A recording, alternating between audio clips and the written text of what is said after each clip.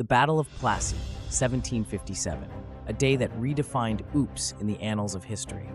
Imagine a chess game, but instead of pawns and knights, you have soldiers and elephants. And instead of a checkmate, you have the reshaping of an entire subcontinent. Let's delve into this almost comical, yet incredibly significant battle that seems like it was directed by a playwright who loved irony a bit too much. The stage is set in Bengal, India. It's June 23, 1757, and the British East India Company, under the command of Robert Clive, is staring across the battlefield at the considerably larger army of Siraj-ud-Dowlah, the Nawab of Bengal. Now, Clive was not exactly the poster boy for moral integrity. He had a reputation for being as trustworthy as a snake in a hamster cage. But hey, he was effective. On the other side, Siraj-ud-Dowlah, young and impetuous, was not the most popular guy in Bengal. He had a knack for making enemies faster than a politician breaking campaign promises. This turned out to be a significant factor in the upcoming drama. So, picture this.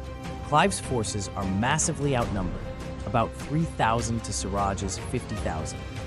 The odds were so stacked against the British that the bookies in London were probably already paying out for a British defeat. But Clive had a few tricks up his sleeve, or rather, a few well-placed bribes and promises. He managed to get some of Siraj's commanders, notably Mir Jafar, to agree to betray their leader at a crucial moment in the battle.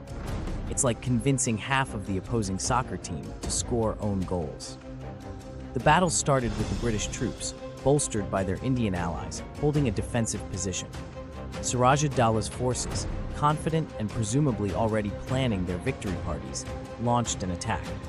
However, the weather decided to play a role too. A sudden and intense downpour broke out, which, in a prelude to British weather-ruining events, turned the battlefield into a muddy mess. The British had waterproof covers for their gunpowder, a detail Siraj's army overlooked in their battle prep checklist. As the rain subsided, Siraj's troops found their gunpowder wet and their artillery about as useful as a chocolate teapot. Clive's forces seized the opportunity. With their gunpowder dry and spirits high, they began to push back against the bewildered army of Siraj. Now, remember our friend Mir Jafar and his promised betrayal? Well, he decided this was the perfect moment to do absolutely nothing.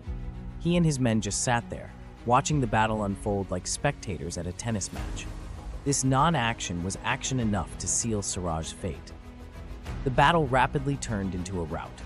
Siraj, realizing that he was as abandoned as a New Year's resolution in February, fled the battlefield.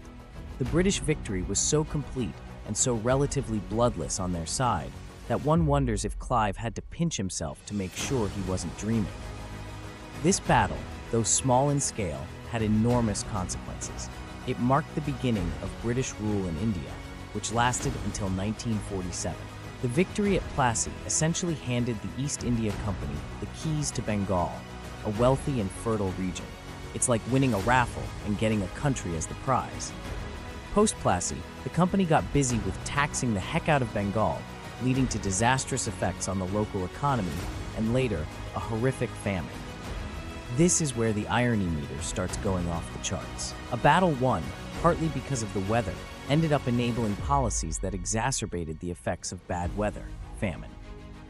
So there you have it, the Battle of Plassey, a dramatic mix of betrayal, weather forecasts, and questionable ethics that forever changed the course of Indian history. It's a stark reminder that sometimes in history, the pen might be mightier than the sword, but nothing beats holding an umbrella at the right time.